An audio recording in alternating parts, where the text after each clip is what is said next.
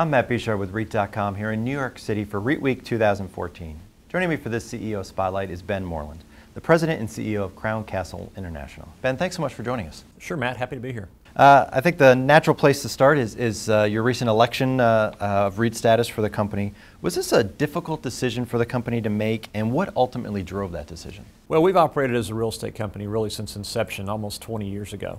And we thought that the REIT corporate organization was the right long-term structure for us. The only reason we weren't organized that way from the beginning is because of the accelerated depreciation we generate on the towers, generated net operating losses for federal tax purposes. So today we're net income positive, we're starting to consume those NOLs, and we decided to go ahead and make the conversion and start with a relatively small dividend because we don't have the need to really pay out a large dividend yet. Ultimately, we'll consume our NOLs and we'll be a very significant, probably 70 to 80% payer of AFFO per share in order to eliminate the net income in the REIT per the requirements. So we started small with the dividend structure, and we'll lag into it over time. But we've always thought of ourselves as a real estate company, and happy to be a REIT finally. And now the average person can obviously sort of understand the demand for wireless every time they pull out their smartphone. Every day. But can you help quantify the amount of infrastructure, be it towers or rooftops, that are needed to support all of this? Sure. Well, it's really staggering. Today, the wireless carriers in the United States are spending in excess of $34 billion a year improving their networks. We own 40,000 towers and 12,000 small cell nodes, if you will, that are oftentimes in urban locations like where we are in New York, on street lights or telephone poles type settings.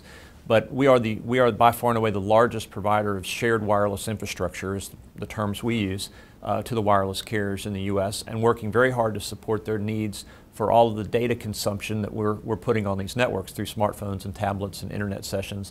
When we started, we were helping the carriers build out voice networks. And today, it's really broadband internet service, which is much more bandwidth intensive.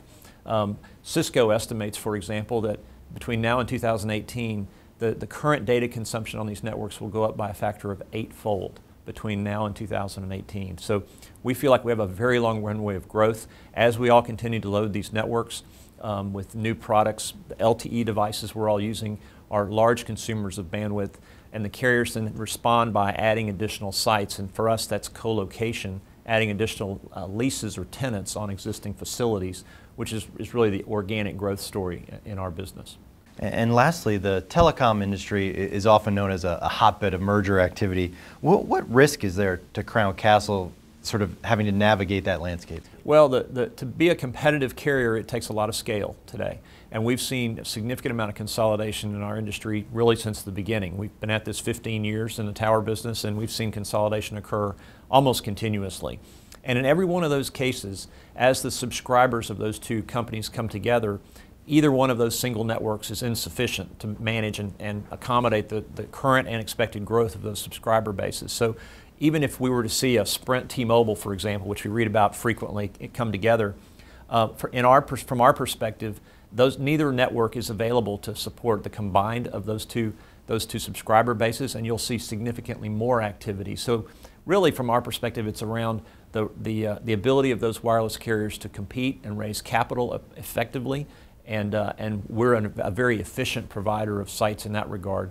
One of the key and most compelling components of our business is the whole shared model, where the carriers have historically outsourced the towers to us on a sale-leaseback model, which many of your readers would be familiar with. And then we have the ability then to lease up those facilities to additional carriers in the market. So we can often provide a site much more cost effectively for a carrier to occupy a site than to own it themselves. And that's a very compelling model from our perspective, and one that's worked quite well. So we're pretty sanguine about consolidation. It's really around the consumer's demand for wireless service and now internet service, which we think is going to continue for a long time. Well, if my $2 are any indication, you will be in a very good demand for a while. Ben, thank you for giving us some insights onto this burgeoning market. Happy to be here. Thanks, Matt. For more on this and other REIT news and analysis, be sure to visit REIT.com.